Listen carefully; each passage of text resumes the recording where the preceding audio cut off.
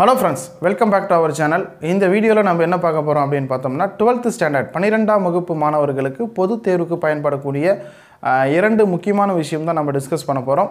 So இதுவரைக்கும் நீங்க நம்ம சேனலை Subscribe பண்ணலனா மறக்காம Subscribe பண்ணி கூட இருக்கக்கூடிய பெல் ஐகானை பிரஸ் பண்ணிக்கோங்க.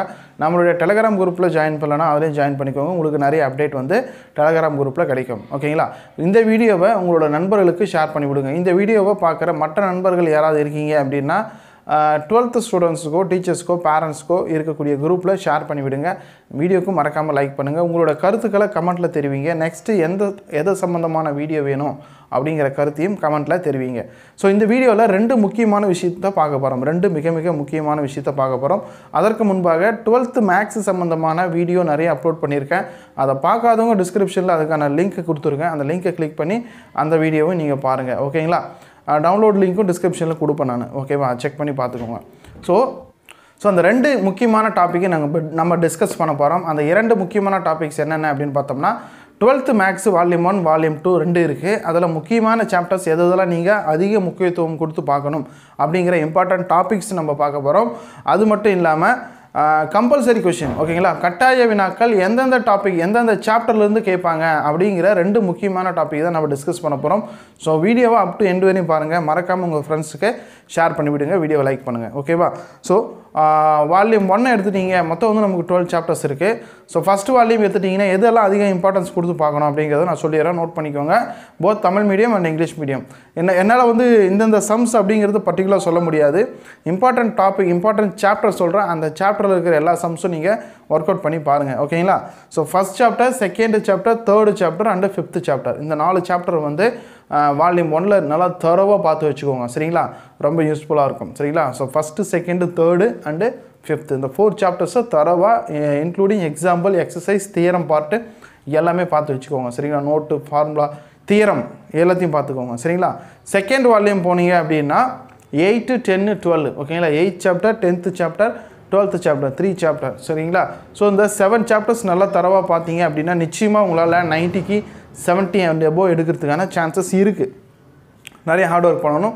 1 மார்க்கை பொறுத்தவரைக்கும் எல்லா யூனிட்டும் நம்ம கவர் பண்ணுவோம். ஏற்கனவே ஒரு வீடியோல சொல்லிருக்கேன். 1 மார்க் பொறுத்தவரைக்கும் கொஞ்சம் டஃபா தான் வரும். 1 மார்க்ல கிரியேட்டிவ் क्वेश्चन 10 8 to 12 வரைக்கும் கிரியேட்டிவ் 1 மார்க்ஸ் வரதுக்கு சான்சஸ் இருக்கு. ஓகேங்களா? 8 முதல் 12 வரை நம்பர் ஆஃப் क्वेश्चंस வந்து கிரியேட்டிவ் क्वेश्चनா வரதுக்கு சான்சஸ் இருக்கு. 1 மார்க்கை பொறுத்தவரைக்கும் புக்ல இருக்கக்கூடிய எல்லா book back and formulas, theorem ஓரியன்டடா அது நோட், குறிப்பு எல்லாத்தையும் நீங்க பார்த்து தான் ஆகணும். வேற வழி இல்ல. 1 மார்க்ஸ் நான் இதல சேர்க்கல. சரிங்களா? 1 மார்க் எல்லா சாப்டரும் நீங்க பாத்துக்கோங்க.